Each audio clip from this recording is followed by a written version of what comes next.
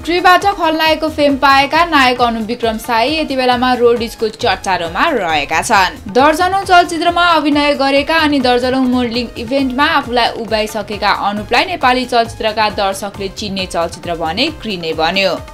उनी अनु पहिले चलचित्र लपन छपन 2 मार्फत दर्शक बाँच आउँदैछन्। क्यारेक्टर बारे मलाई के बोल्नै मिल्दैन किन टिजर देखि के पनि आएको छैन, अझ पनि पोस्ट प्रोडक्सनमै छ।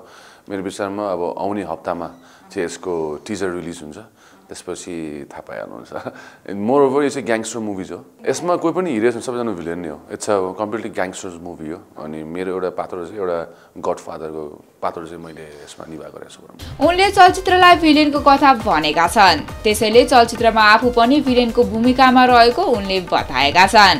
नायक साईले चलचित्रको कुनै प्रचार सामग्री बाहिर नआएका कारण अहिले नै चलचित्रको बारेमा भने धेरै बोल्न चाहेनन्। अहिले उनी यसै चलचित्रको पोस्ट प्रोडक्सनमा लागिरहेका छन्। साथै उनी अहिले हिमालयन रोडिजको जज भएका कारण यसैको सुटिङमा व्यस्त रहेका छन्। चलचित्र लपन छपनको पहिलो भाग व्यापारिक रूपमा सफल भएको थिएन, तर पनि निर्माण टिमले यसको दोस्रो सिक्वल बनाएको छ। चलचित्रमा सौगात मल्ल, दयाहाङ राई, अर्पण थापा, अनुविक्रम साईको अभिनय रहनेछ। बुद्ध वन इन नेपाल चलचित्रबाट पुराना नायक रमित ढुङ्गानाले फेरि पनि कलिउडमा कमब्याक गरे। व्यापारिक रूपमा सफल नभए पनि चलचित्रले अहिलेसम्म मजाले च्यारिटी भने गरिरहेको छ। उही नायक रमित फेरि पनि दर्शकमा चलचित्र राजा साहेब लिएर आउने घोषणा समेत भएको थियो।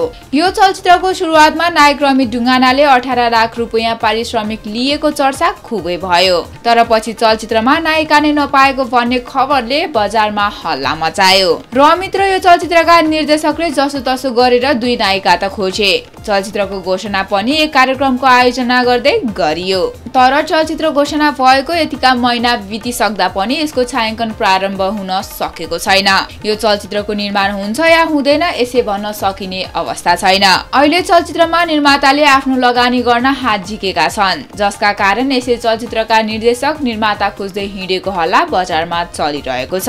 घोषणा पश्चात पनि यो चलचित्र फ्लोरमा नजाँदा हल्ला सत्य हो भन्नेमा दुई मत छैन।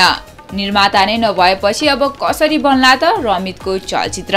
अब यो चलचित्र बनेन भने के रमितको कमब्याक हुँदैन त कलिउडमा? पक्कै पनि एकपटक सोच्नु पर्छ। गायक रामकृष्ण ढकालको सम्बन्ध विच्छेद भएको छ।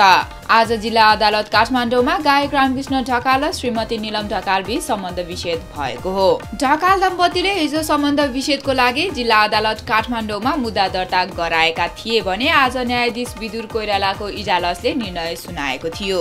ढकाल दम्पतिको एकमात्र छोरी रानी ढकाल अहिले आमाको संरक्षणमा रहने। बाबु रामकृष्ण ढकालले छोरीलाई चाहेको बेलामा भेट्न पाउने, आमाले माना चामल र अंश दाबी नगर्ने, छोरीको पालन पोषण, शिक्षा, दीक्षा दुवैले गर्नुपर्ने र छोरीले अंश बाबुआमा दुवैबाट पाउने गरी सम्बन्ध विच्छेदपछि सम्झौता भएको छ। ढकाल दम्पति लामो समयदेखि पारिवारिक र आर्थिक समस्यामा रहेका थिए। केही समय अगाडि लालीगुराँस फाइनान्सको ऋण चुक्ता गर्न नसकेकाले पत्रिकामा समेत सार्वजनिक भएको थियो। यो विषयले गायक ढकाल तथा ढकाल दम्पति मानसिक तनावमा रहेका थिए।